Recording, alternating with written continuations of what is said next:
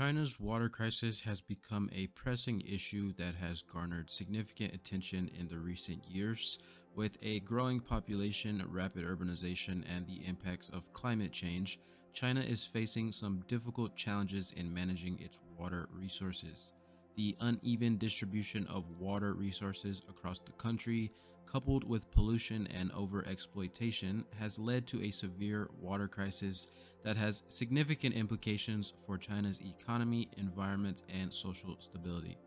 Now, China is the world's most populous country with over 1.4 billion people. Rapid development and growth have put immense pressure on the country's water resources. One of the biggest challenges is that these resources are not evenly distributed across the country. The majority of China's water is located in the south, while the north and west are relatively dry. This has led to significant water shortages in many parts of the country, particularly in the north, where the water resources are already scarce. The North China Plain, for example, is home to over 200 million people and is one of China's most important agricultural regions. But it is also one of the most water scarce areas in the country. This has led to overexploitation of groundwater resources, which has caused water tables to drop and created land subsidence, which basically means that they are using too much of the natural resources and the land is starting to sink further and the water pockets are drying out. The South, on the other hand, has more water resources, but it also faces other challenges. The Yangtze River Basin is one of the most important agricultural regions in China, but it is also heavily polluted. Many of China's rivers and lakes are contaminated with industrial waste, agricultural runoff, and untreated sewage. Water pollution can act as a poison and even lead to many diseases. Bacteria and parasites from the sewage can potentially enter the drinking water and cause other digestive problems. Now, the combination of water scarcity and pollution has significant implications for China's economy, food security, and public health. Agriculture accounts for a significant portion of China's economy, but water shortages and pollution have reduced crop yields and made food production more difficult. Additionally, water shortages and pollution have led to severe health problems for many Chinese citizens. In general, the areas with the most water resources tend to be the most developed and prosperous, while the water scarce areas are often poorer and less developed. This creates challenges for the government in trying to balance economic development and water resource management across the country.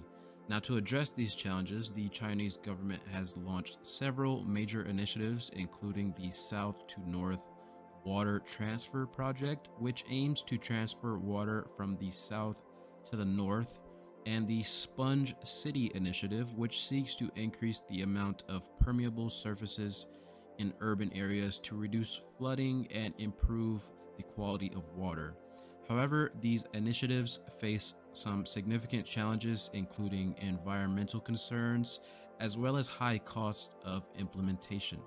Now, this water crisis in China also has other implications for the rest of the world, both economically and environmentally. Economically, China is a major trading partner for many countries around the world. As the world's second largest economy, China's economic stability and growth have a significant impact on the global markets. Now, the water crisis in China could impact the country's ability to maintain economic growth and stability, which could have ripple effects throughout the rest of the world. For example, if the water crisis leads to food shortages or decreased agricultural production, it could impact global food supply and prices. Also, China's water crisis is connected to its energy sector, which is heavily reliant on coal-fired power plants. These power plants require significant amounts of water for cooling, and water shortages could lead to reduced energy production, impacting both China's economy and the global energy markets. Now, environmentally, China is one of the world's largest emitters of greenhouse gases, and the water crisis could worsen the country's challenges with climate change. Now, climate change is already impacting China's water resources, with rising temperatures leading to more frequent droughts and scarcity. If the water crisis leads to an increased reliance on fossil fuels or reduced investments in renewable energy, it could further amplify global climate change challenges. So, in conclusion, China's water crisis is a complex and delicate challenge that has significant implications for the country's economy, food security, and public health.